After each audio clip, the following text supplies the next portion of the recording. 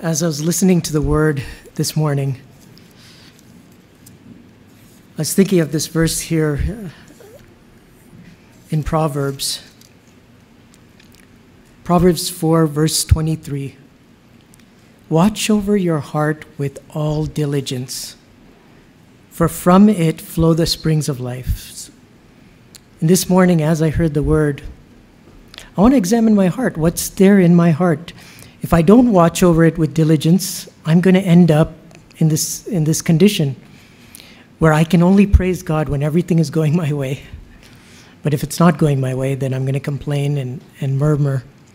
And even this morning, I think about myself, and for each one of us, if we were to take a piece of paper and start writing down all the things that are worrying us, I'm pretty sure it'll fill up pretty quick. Write down that paper. You'll need another paper and another paper.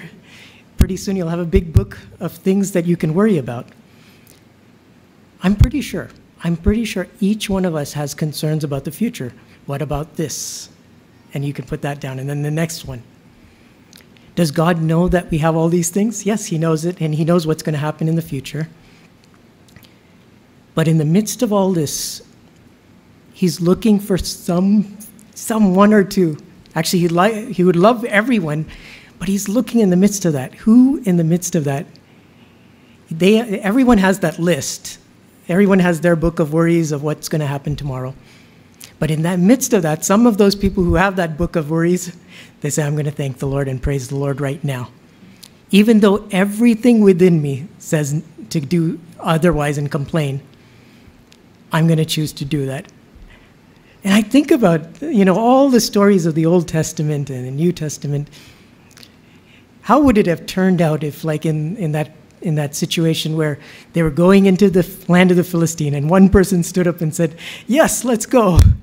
Everybody else is complaining, and then that would have thrilled God's heart to say, okay, there's one man here who's ready to go.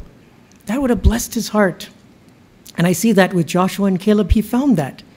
And over again, Caleb has a different spirit about him. God kind of praised that one man. And over again, you see the book of Joshua. It talks about Joshua and Caleb. All throughout, it's all about Joshua and Caleb. Was there 600,000 other people? Yes. But God's talking about those two people who had faith. And I see that throughout the scripture. And I was thinking about even in the boat, I was like, Lord, were you pleased with anybody? Would it have been nice if one of those disciples stood up and said, yes, Lord, you can do it, despite everybody else saying, getting worried, I'm gonna please you by saying yes, even though the water's coming in. And I was thinking to myself, there was one person in the Bible that God was pleased with. It was Jesus. The 12 disciples, yes, they lost faith, but Jesus was there. So even in the midst of that storm, God found delight in one person in that boat. And it was throughout Jesus' life. Every place in Jesus' life, throughout the earth, he would have looked and saw, is there any faith? Is there any faith? And there was one man in whom the Father could have full delight in, and that was his son, because his son would be praising him and thanking him, whether it was Herod or whether it was Pilate or whether it was anybody. There was one person praising the Lord. And then after him, it was Paul, in the midst of jail and being tossed in prison and in the shipwreck. In the midst of that, he found one person who was praising the Lord in the midst of it. And you see that even if Pilate, if you turn with me to John, Pilate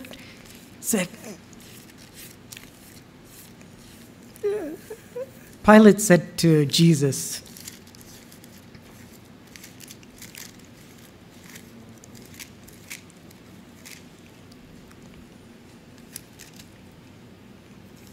in John chapter 19,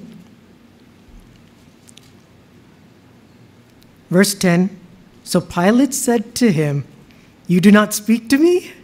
Do you not know that I have authority to release you and I have the authority to crucify you?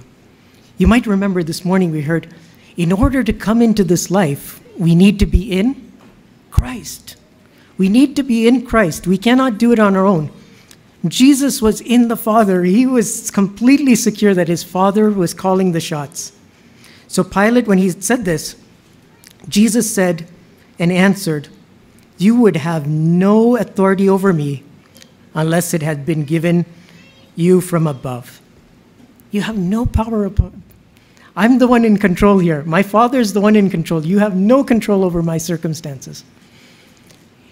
And the reason for us, each one of us, the only reason, with all our book of worries, to be able to be confident in any circumstance is for that one reason.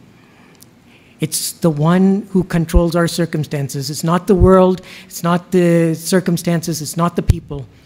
The one who controls the circumstances of a child of God, that is you and me, is our Father in heaven who runs this universe. That's the only reason we can also say, okay, I have this book of worries just like everybody else, but I don't need to worry because I have a Father in heaven who's watching over me. He cares for me, and I want to be the delight of his heart. When everybody else is complaining, I want him to be able to find pleasure in me. I pray that would be for each one of us who's heard this word this morning. Lord, pick me. Pick me. Let me be the delight of your heart. Let me be one in the midst of everybody around me who's complaining and murmuring. Let me be one in which you could say, that brother and that sister has a different spirit about them. Believe me, there is people in Luke 12, if you read of that man, Luke 12, the way he wanted to deal with worry, this is how he wanted to deal with the worry. Verse 17, Luke 12, 17. And he began, this is that rich man, began reasoning to himself, saying, "What shall I do, since I have no place to store my crops?" Then he said this is what I will do, to prevent myself from worrying at all. My confidence is not in God.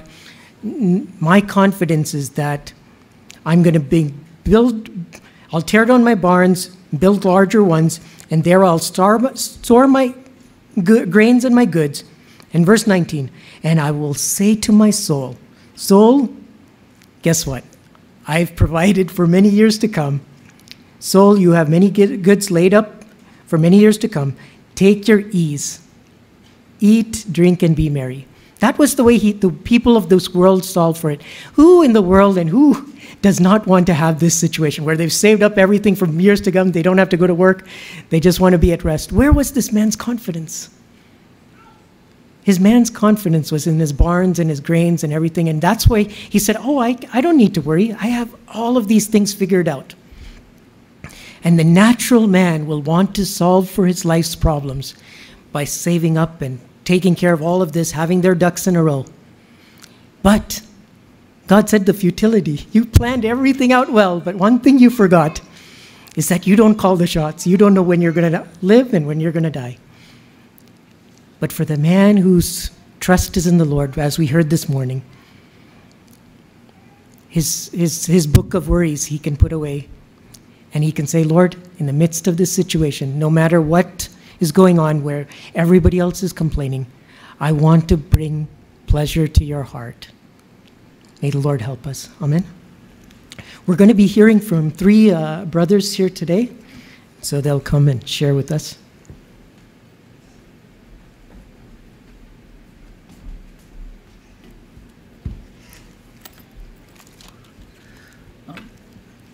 I want to read from Proverbs 14, verse 14. It says, the backslider gets bored with himself. The godly man's life is exciting. Recently I've been thinking back about my Christian life, how the Lord has led me, and I've realized that my life has been really exciting by God's grace whenever I've been following Him. But when I've been trying to follow my own way, it's been boring because I get bored with myself. And one way in which I see that life is exciting is that God brings us to crossroads, and there are different choices, and I'm not sure which one I'm supposed to take. And I see that the Lord wants me to go to Him. And I want to share briefly an incident which happened in my life where I was trying to sell my old car. And so the crossroads I was at was, should I give it away free to somebody or should I sell it? And I had different reasonings, whether I should sell it or I give it away free. I was thinking, is it proper stewardship of what God gave me if I just give it away free? Or do I have the love of money? Is that why I want to sell it? Am I too lazy to do the work which I need to in order to get the car ready to be sold? And so I also had a deadline because I was trying to sell it before I came to Loveland. And through a series of very exciting events, the Lord made sure that the car did get sold, but it got sold on a Sunday afternoon, and my flight was on Monday morning. So talk about an exciting life.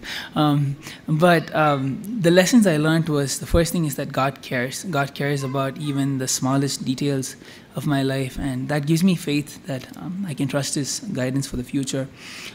Small things like whether I'm faithful with my money, that I'm not lazy with what He's given, and God made a way, and I see that in Proverbs 16:9 it says we should make plans counting on God to direct us. And so I saw that God wanted me to try different options. So the person I asked, hey, do you want the car free? That person said, no, I don't want it. And He brought people into my life who actually taught me how to get it ready, for to be ready to be sold. And this instant really gives me faith that God cares about other areas in my life where I could have questions on which choice I should take. And two verses which have blessed my heart is, one is from Psalms 32 verse 8 and 9. It says,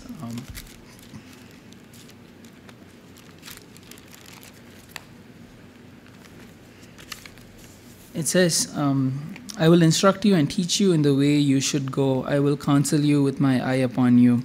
Be not like a horse or a mule without understanding, which must be curbed with a bit and bridle, or it will not stay near you. This morning, the part which, I know this verse well, but the part which stood out to me was, it will not stay near you. And I see the Lord's purpose for me is that as He instructs me, He wants me to be close to Him. And the tendency I can have is like being like a horse which wants to run ahead of Him, or being like a mule which has to be dragged because I don't want to follow what God says. But the Lord wants me to be close to Him, and I really pray that this will be true in my life. And even when there are times when I can tend to get very excited about something and run ahead, another passage which encourages me is Isaiah chapter 30 verse 21 and 22. It says, and your ears shall hear a word behind you. And I see that there has to be a word from behind because I've already run ahead. And it says, this is the way, walk in it.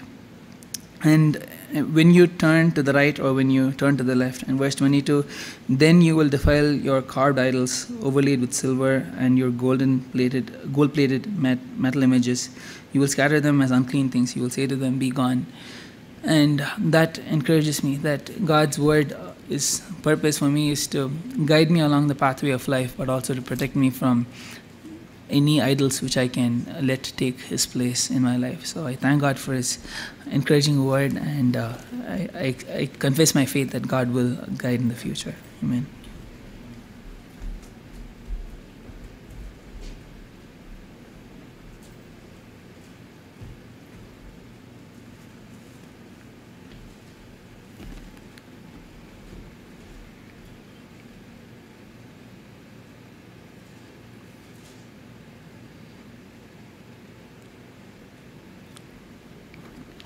Hi.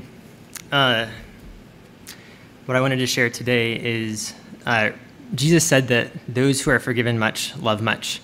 And that's what God has been showing me since I was first reminded of this a couple weeks ago. When I see that God forgives me immediately for every bad thing that I do, I'm amazed at His love despite the cost. It makes me want to obey Him and pursue holiness all the more. Last week, I saw a boy playing golf with his dad. He was close to the hole, but there was a bunker in the way he needed to hit over. I could see immediately that there was no way he was going to miss going into the sand, and I'm sure his dad watching could tell the same. The boy tried, and sure enough, it did go in, but after he had fished it out, the dad let his son place his ball next to his own, and he could play the rest of the way from there. To me, this is a picture of how God allows us to face situations where we're likely to fail, because He knows He can help us up again. He knows that even when we have the best intentions, we still fail, and he can help with that too. It's when I see God forgive me in the big things that I understand his love for me the rest of the time. As soon as I repent, his forgiveness is immediate, and my conscience stops afflicting me. There's no waiting needed. At that moment, I may not have anything else to claim, no victories to speak of, but somehow the free gift of forgiveness paid by his son Jesus is enough. Yesterday, Brother Zach said that Jesus spoke gently to repentant sinners, but harshly to the proud Pharisees who loved money. When I repent, I hear the same gentle words too, but I can't expect him to speak gently to me until I get to that point of repentance. And as the freshness of forgiveness fades, while the importance of being holy does not, I found something that Andrew Murray said helpful in mundane or undesirable circumstances. We must all learn to trust in Jesus and rejoice in him, even though our experience may not be what we would like it to be. Recalling to mind these past forgiven sins as we read in 2 Peter 1:9 helps me see past the dreariness and helplessness I might face now, because I see what it cost him to redeem me. Thanks.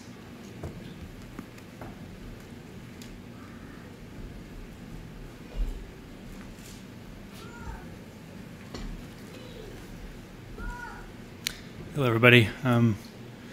I saw Baba in the restroom, and he said, "Who are you?" I said, "Taylor." He said, "Oh, you're preaching today." And I thought, I hope I'm not preaching. So I was going to share something that Jesus has been doing in my life. Last time I was here over New Year's, the message was about letting God clean the inside of our cup. And I shared about how I want to be honest. I want to take the lid off the cup and ask God to show me what's in there so I can ask for him to clean it out. And I had my ideas about how this would happen. Like maybe I'm sleeping, getting ready to go to sleep, and like he whispers in my ear, like, "Stop doing this," or "I don't like this thing." But that's not how it happened.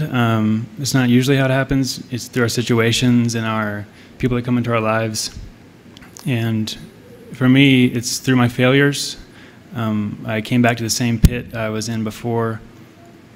And at that time, the past couple months, I cried out to him, and I was asking why am I here again? And Jesus, he met with me, and he told me, "Taylor, the reason you're here again is that you keep going to things other than me to fill a need or distract you from the need you have." Any loneliness I'd feel, any anxiety, any guilt, any need for intimacy, I'd go to something else. I'd go to something that we'd call worldly, music, movies, even talking to some people, relationships. So I cried out. I felt as if it was habitual what I was doing. I was going to the world to meet these kind of needs, but it never satisfied. So I said, "I need my mind to be renewed," and he brought to mind the verse in Romans 12, 1-3. "Therefore I urge you, brethren, by the mercies of God, to present your bodies a living and holy sacrifice, acceptable to God, which is your spiritual service of worship. And do not be conformed to this world, but be transformed by the renewing of your mind, so that you may prove what the will of God is." And that part, "do not be conformed to this world," really resonated with me because I was experiencing that. I was experiencing being conformed in the world in the sense of going to things other than God to satisfy these needs. And by his grace, he's allowed me to put away a lot of stuff I used to go to, and instead of all those things, come to him in prayer. And he's taken away, is my honest testimony, he's taken away loneliness, he's taken away condemnation, he's taken away a lot of anxiety and worrying. The Living Bible translates, or I guess paraphrases, Romans 12:2, the end of that verse, to, "Then you will learn from your own experience how his ways will really satisfy you." And that's really been my testimony the past couple months. He's allowed me to really see that it's only by his grace that I'm not failing. I feel like a kid who's kind of just walking and almost about to stumble, but he's keeping me up. And a quote I heard from a musician, Rich Mullins from the 90s, it really spoke to me and encouraged me during this time too, so I'll read it. To listen to the call of God means to accept some of the emptiness that we have in our own lives, and rather than always trying to drown out that feeling of emptiness, instead of always trying to fill it with a lot of junk, allow that to be a door through which we go to meet God. It's a wonderful thing to be able to live in silence and to live in unpleasantness and to still have joy. That doesn't come from the substances or worldly wealth. Joy comes from God. We were created to be centered in and love God. Only when we experience that love are we really free. Anything that would impede that love, anything that would block our own awareness of our need for that, binds us up. So moving forward, I thank God for everything. It's all glory goes to Him. But I want Him to continue showing me things in my life that can change, that He wants me to change, but not through like just words, through my actual situations in actual life. And I want to see the things that are impeding things in my life that I go to instead of Him. I want to see those things and get rid of them. So I thank God for everything, and thank you for this opportunity.